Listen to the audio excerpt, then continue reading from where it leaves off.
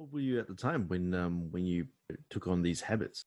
Uh, I would say, I would say kind of came in rounds. So the first time I was really introduced to habits was when I was in middle school, and this is where my parents are really smart. And they talk about this in The Power of Habit by Charles Duhigg as Wow.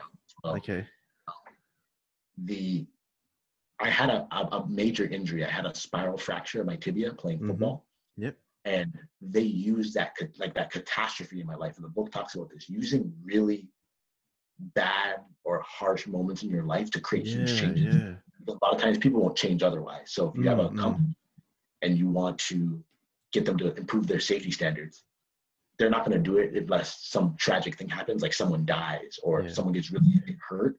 And then they're like, oh my gosh. And everybody in the company is like shocked by it. And then that's when you can make a big change. So I Yeah. got hurt. And that's when they started introducing me to vitamins. And they're like, hey, Ian, if you don't want to get hurt again, you should start taking your vitamins. You should start Mm. sleeping, taking your Mm. nutrition. And slowly they started introducing things. And I didn't really get it at that point. Like, why are you guys making me do all this stuff? It just seems kind of unnecessary. But I listened to them and just did it anyways because they're my parents and I was pretty young. Yep. But then when I got to high school, I really started to see how those habits, I was really different than a lot of other kids. And they didn't know what they wanted from life. They were just going to school every day just because. But I was like, no, like I'm from Toronto, but I'm like, I wanted to live in the United States. So I'm like, the best way to get there is to get a track scholarship. And that's what I was like locked into doing. And I ended up doing that. But then when I got to college, it was like Yeah. a whole nother level because now my parents weren't there anymore. So Yeah.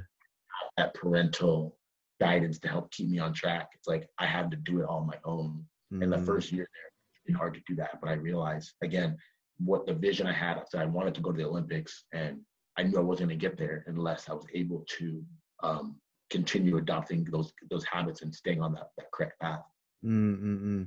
So your parents were very supportive. Like they gave you the guidance that you need. They gave you the book on habits, and that's what really taught you on how to improve yourself, and then constantly train, and then eventually, yeah, you had the idea of getting into the Olympics, wasn't it? It was just yeah, Yeah. you really One thing I strongly do not believe in is I'm not a fan of the idea of a self-made person.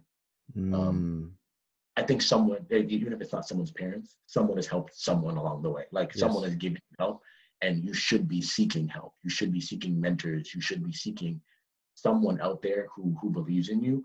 mm, I was blessed in the sense that yes, my parents, their athletic dreams, their parents didn't believe in sports at all. mm, So their parents killed their athletic dreams, and they didn't want to mm, do that to their children. So yeah, they were supportive, and they were willing to read and learn themselves to be able to pass better information down to me. yeah. So that was definitely a huge thing that was very helpful for me growing up.